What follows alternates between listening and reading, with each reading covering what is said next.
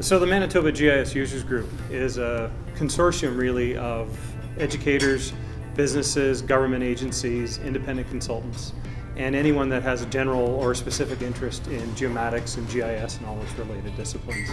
The Users Group is meant to bring together these people, to bring them together in a collaborative manner so that we have an environment through which we can share ideas, share information, beg a potential employer for a job, as an employer, market that we have open positions, and to create an environment where the community can come together and just interact with one another and know who's doing what and know who's doing it where.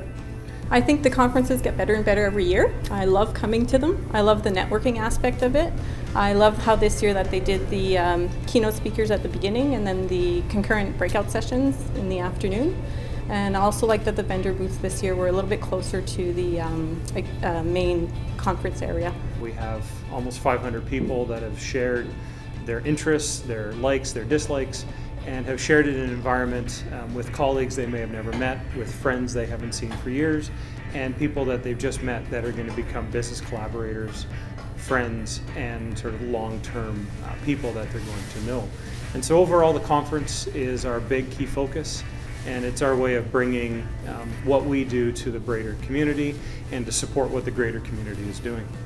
Working on this project has been an amazing experience. I have always gone to MGUG conferences. I've always gone to MGUG conferences for both the networking opportunities and because it provides a really good update on exactly what is going on in the geomatics community, both in Manitoba and beyond. This year's keynote speaker was sponsored by TechTerra, and they were able to bring in Ed Parsons from Google, who is their vice president of all things geospatial. It would be the easiest way to put it.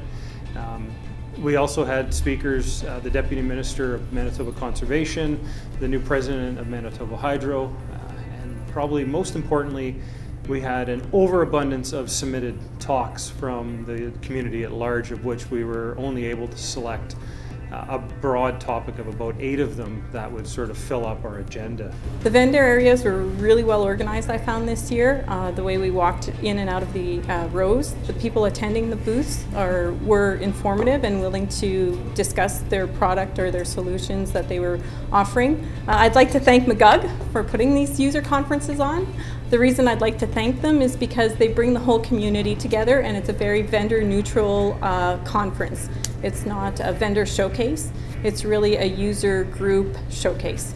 This conference has surpassed anything we've done previously, and I would just like to thank all the sponsors, all the exhibitors and the presenters for putting in performances that resulted in an incredible conference, and we will definitely see you in 2013. Just on behalf of the board and myself, I want to thank all our sponsors. They've made a lot of what you see here possible.